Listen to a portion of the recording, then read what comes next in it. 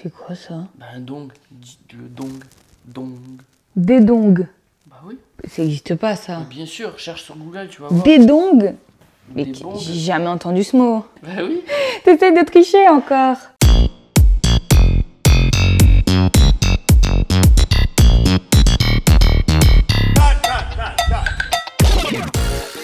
Bonjour tout le monde, j'espère que vous allez bien. Aujourd'hui, je vous retrouve avec Mathieu, je vous en ai déjà parlé, c'est mon fiancé, pour une nouvelle vidéo en français. Aujourd'hui, on vous propose une vidéo un peu particulière.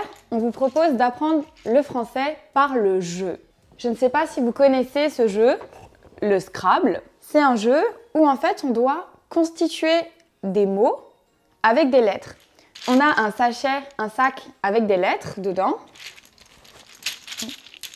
comme ceci, par exemple le H, le S. Et on doit prendre cette lettre dans son jeu qu'on installe ici. Et il faut essayer de faire des mots sur le plateau. Chaque fois, il va falloir repartir des mots déjà constitués. Il faut utiliser les lettres qui sont sur le plateau. Il faut à chaque fois avoir 7 lettres dans son jeu, comme ça on peut continuer à constituer des mots. L'idée de cette vidéo, c'est d'apprendre le français d'une manière un peu plus ludique, un peu plus fun. À chaque fois qu'on va poser des mots, on va vous expliquer la signification des mots. T'es prêt? Prêt. Hop. Alors, je prends mes lettres. Attention. C'est important d'avoir une bonne combinaison de consonnes et de voyelles, sinon c'est difficile de faire des mots. Je triche pas. Triche pas, promis. Les lettres ont des points différents. Par exemple, le X, ça va valoir 10 points parce que c'est une lettre beaucoup plus compliquée à mettre dans un mot, en tout cas en français. Donc on va compter les points ici et on va voir qui est le meilleur entre Mathieu et moi.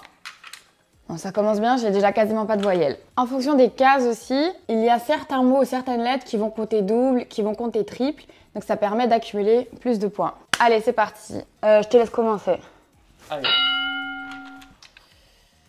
Donc, je vais démarrer avec rose.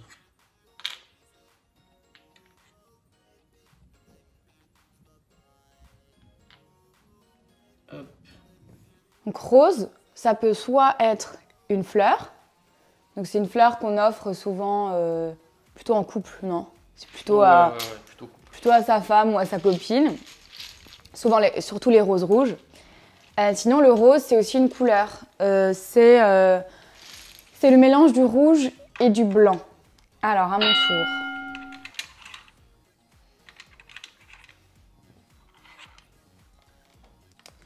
Je vais faire porta.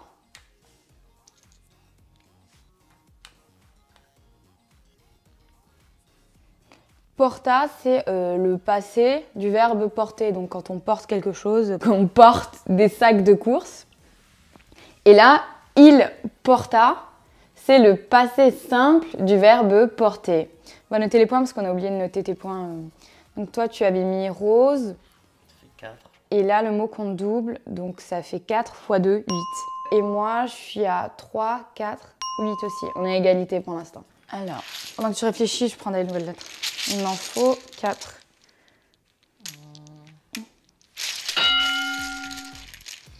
2, 3, 4.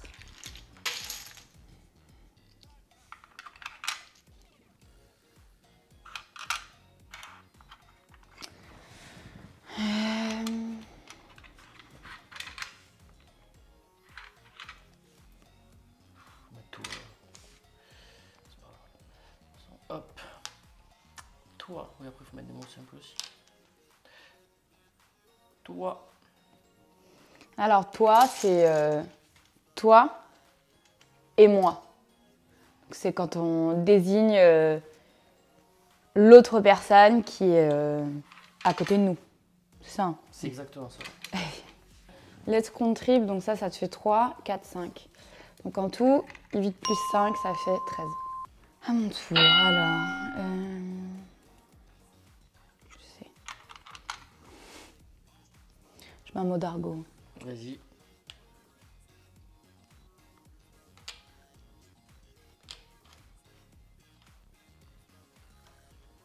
J'ai mis capte, comme du verbe capter.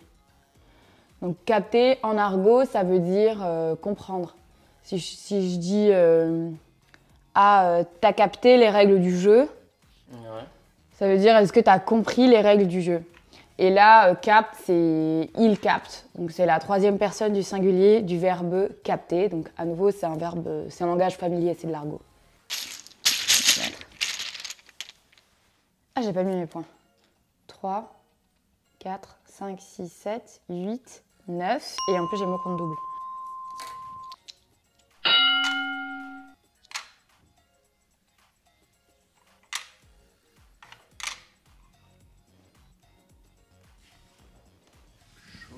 Chou. On va mettre chou, ça va être mieux. Chou. Alors Mathieu, tu viens de mettre chou. Oui. Chou, ça a deux significations. Soit c'est pour parler d'un légume. C'est un légume qu'il y a souvent en hiver, en tout cas en France. Et ça peut être un chou-fleur, un chou rouge, chou vert aussi. Donc soit c'est le légume, soit c'est un adjectif pour parler de quelque chose ou de quelqu'un qui est mignon. Par exemple, je peux dire « Mathieu est super chou le matin, il me fait mon petit déjeuner tous les jours. » Oui. Alors, qu'est-ce que je vais mettre ?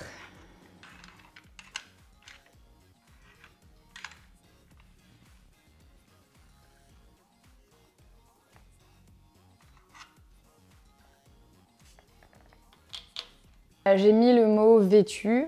Se vêtir, c'est un synonyme de s'habiller en langage un peu plus soutenu. C'est un langage un peu plus classe, on va dire. Donc se vêtir, et elle s'est vêtue d'une très jolie robe, ça veut dire elle s'est habillée. C'est plus un langage qu'on va retrouver dans les livres. On dit pas vraiment ça à l'oral. Alors j'avais oublié de compter tes points, Mathieu. Donc 3 plus 4, 7, 8, 9. Et alors, tu avais un mot compte double. Donc 18. 18 plus 13. 31. 31. Et alors moi, ça me fait 18 plus 26, 44. Hein. Donc, pour l'instant, tu gagnes. On en est là, je gagne.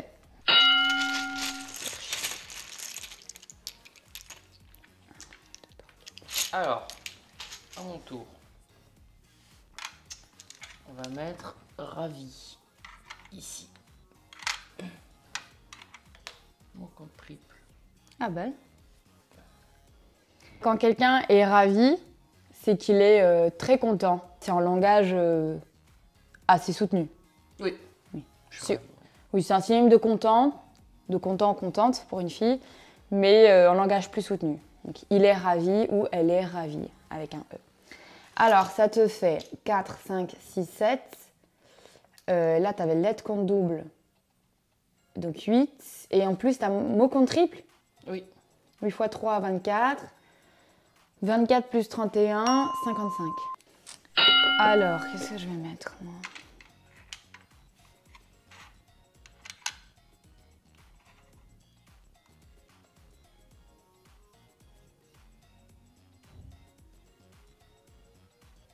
Je fais un tout petit mot parce que j'ai pas des très bonnes lettres.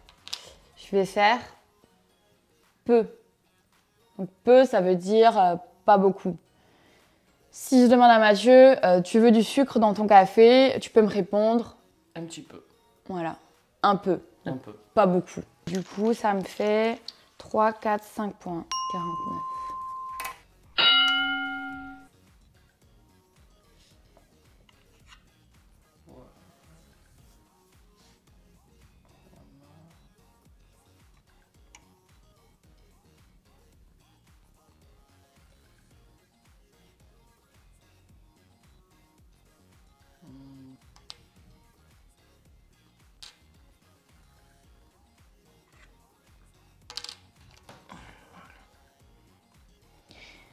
Alors, rima, bah, c'est simple, du verbe rimer.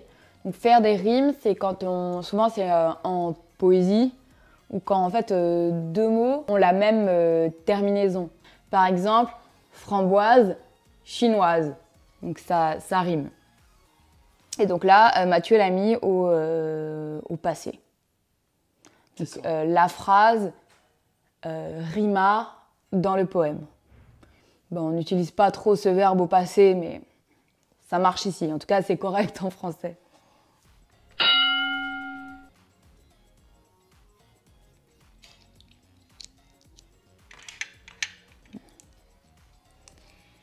Je vais mettre dire, le verbe dire. C'est un verbe qu'on emploie vraiment très souvent en français. Donc je dis quelque chose. C'est quand on parle, qu'on s'exprime. C'est par exemple, je te dis que je sais ce que je fais. C'est je te l'affirme, je l'exprime. 1, 2, 3, 4, 5, donc ça te fait 60.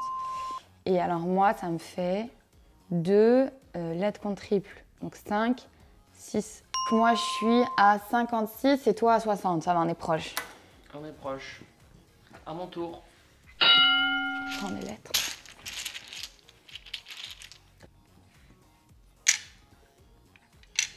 Chou. On peut juste rajouter une lettre au bout des mots. C'est la facilité. Et chou, en fait, c'est juste le pluriel de chou, donc du légume, un chou. Donc là, ça veut dire que non seulement il a 10 points, mais en plus, en dessous, la lettre, elle compte double, donc ça fait 20. Et en plus, il reprend tous les points qu'il y avait ici. Donc 20, 21, 22, 22 plus 27, ça fait 29. T'es à 89. Il y a certains mots en français, donc normalement, le pluriel, c'est avec S. Et il y a des exceptions, comme bijou, hibou, chou, genou. Il y a des exceptions en français qui prennent un X et pas un S. Je pense que je ferai une vidéo justement pour expliquer ces exceptions parce que ça vaut la peine de faire un contenu dédié à ça pour l'expliquer.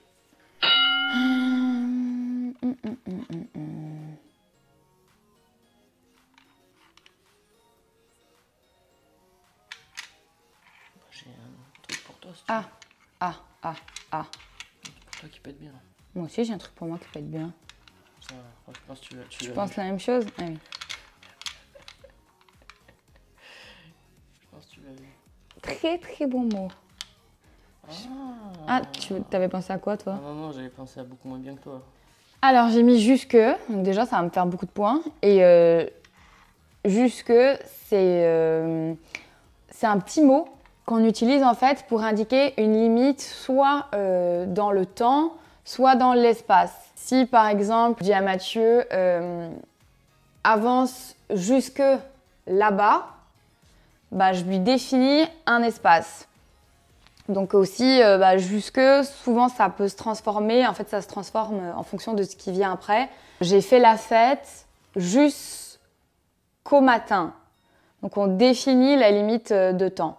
Mais le mot de base c'est jusque. Et après ça peut être jusqu'à, donc jusqu'à demain, ou jusqu'à l'aube, ou jusqu'au matin.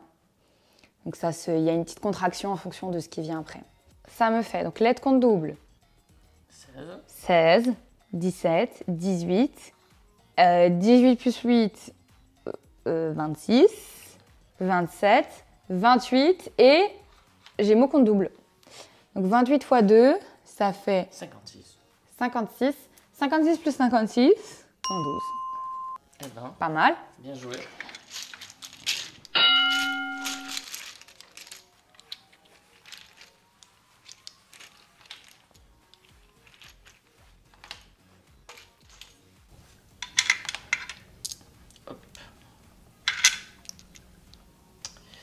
Joue. La joue, c'est très simple, c'est ça. C'est une partie du visage. Alors, du coup, joue, ça fait donc 8, 9, 10, 11 x 3, 33. 119 plus 3. 122. Oh. Bon, je vous montre quand même où on en est. Mathieu 122 et moi j'ai 112, donc il faut que je me rattrape.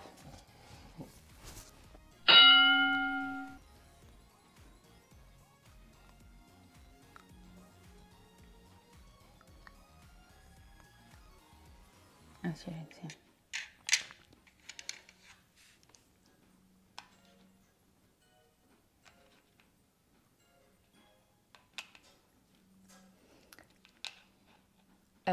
Tu baves, c'est du verbe baver. Donc juste la bave toute seule, donc il y a sans S. C'est souvent les bébés quand il y a le liquide qui sort de leur bouche, comme ça, qui vient ici, donc c'est de la bave.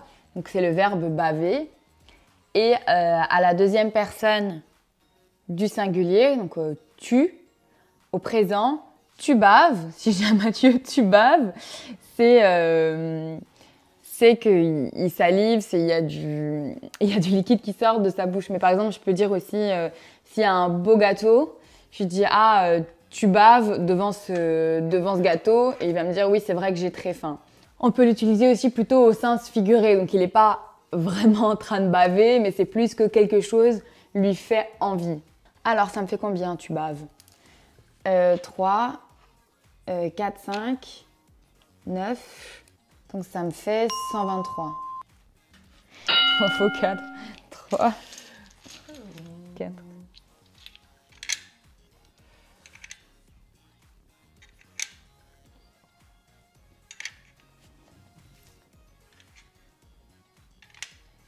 Alors, moi je vais faire... Nous irons.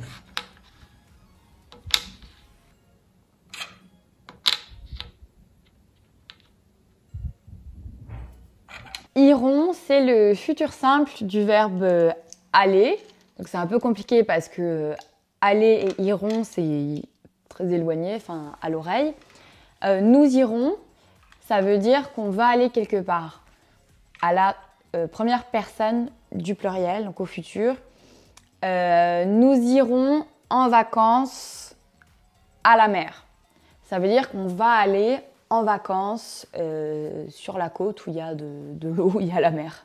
1, 2, 3, 4, 5, et mot compte double, 10, 132. C'est bientôt la fin de la partie, là on termine les lettres qu'on a ici et c'est fini. Donc on va voir qui va gagner parce qu'on n'a plus, il n'y a plus de lettres. Non mais j'ai des lettres super compliquées à placer.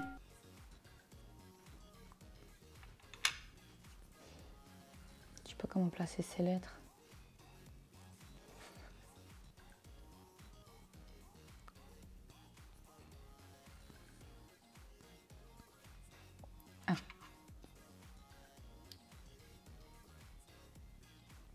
J'ai mis le mot gay. Donc quand quelqu'un est gay, ça veut dire qu'il est homosexuel. Donc qu'il aime les personnes du même sexe que lui. Donc par exemple un homme qui est en couple avec un homme ou une femme avec une femme. Alors ça me fait 13 points. Donc 136.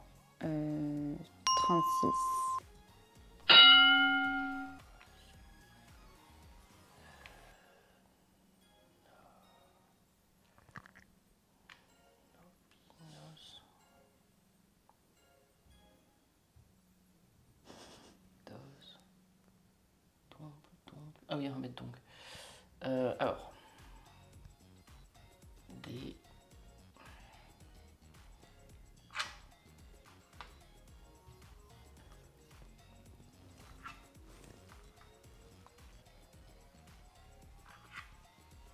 Des dongs. C'est quoi ça? Bah un dong. Le dong. Dong. Des dongs. Bah oui. Ça n'existe pas ça. Mais bien sûr, cherche sur Google, tu vas voir. Des dongs? Mais Des dongs. j'ai jamais entendu ce mot. Bah si, un dong. Des dongs. Un dong. Un dong. Des dongs. Bah oui. T'essayes de tricher encore. Dong, Larousse. C'est un dictionnaire français. Unité monétaire principale du Vietnam, tu le savais pas? Bah, si. Non, t'essayes de tricher. Ok, il est valide, mais ok, au pluriel avec un S, c'est bon. Donc oui, voilà, donc Mathieu a mis un mot, c'est pas un mot très intéressant en français. C'est l'unité de monnaie au Vietnam. Donc en France, c'est l'euro, au Vietnam, c'est le dong. 2, 3, 4, 5, 6, 7. En plus, c'est un mot compte double, donc 14. Donc ça fait 146. Alors,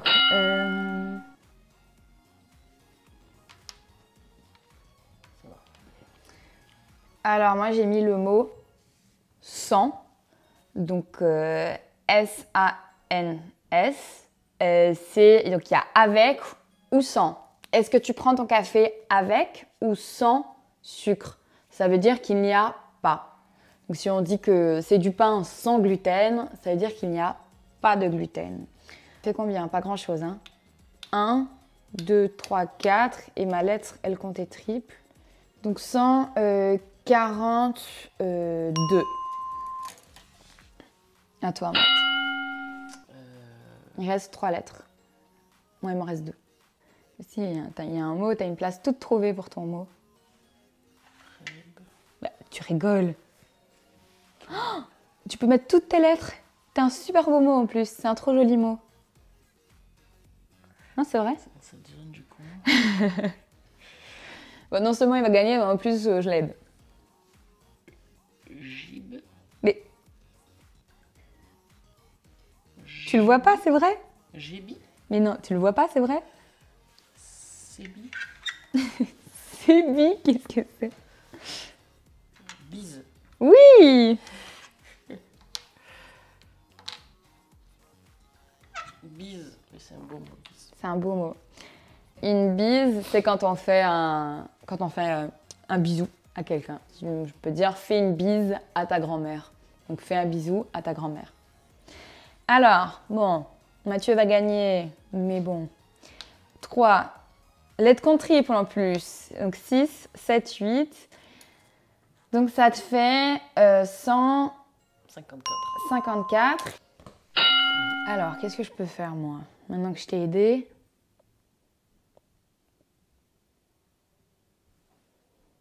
Lui, je sais pas comment le placer. C'est impossible. Bah ici, je vais remettre un T là. Donc c'était toi, toi. Et quand il y a un T, à toi, T-O-I-T, c'est le toit d'une maison. Donc c'est le toit, ce qu'il y a au-dessus de la maison pour protéger de la pluie. 4 points. Donc 146. Et alors, il me reste une lettre. Toi, il te reste rien du tout, mais je peux pas la placer, je pense. Il me reste la lettre K. Si vous avez une idée. Si vous avez une idée, n'hésitez pas à le mettre dans les commentaires. Parce que, en fait, si je peux le placer, ça me permet de gagner. Parce qu'on a que... on a quoi? On a 8 points de différence. Et le K, il vaut 10 points. En français, il y a quoi comme mot avec K? Il y a képi, koala. Ouais. Il y a quoi d'autre? Il n'y en a pas beaucoup, hein. Pas beaucoup. Mettez en commentaire les mots que vous connaissez où il y a un K en français. Voilà, c'est fini. Mathieu a gagné, bravo. J'espère que cette vidéo, elle vous a plu. Si elle vous a plu, mettez-le en commentaire. Surtout, mettez-nous un pouce. Et dites-nous surtout si vous aimez ce genre de vidéo, si vous aimez apprendre le français grâce à des jeux. On vous dit à très bientôt pour une nouvelle vidéo. Bonne journée tout le monde.